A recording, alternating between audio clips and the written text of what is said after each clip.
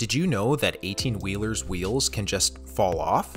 This is called a rolling wheel incident, and it can cause damage to nearby vehicles and their drivers, especially in high-speed situations like on the freeway. However, it's more common for just the tire to fly or break off the wheel, but that too can be dangerous, as others may get hit by the debris or risk injury when swerving around it. This can happen from conditions like underinflation or tread burn, which cause the tires to overheat and then blow out. Tread separation causes a similar reaction, when the rubber and metal are rubbing against each other too much and cause the tire to tear itself apart.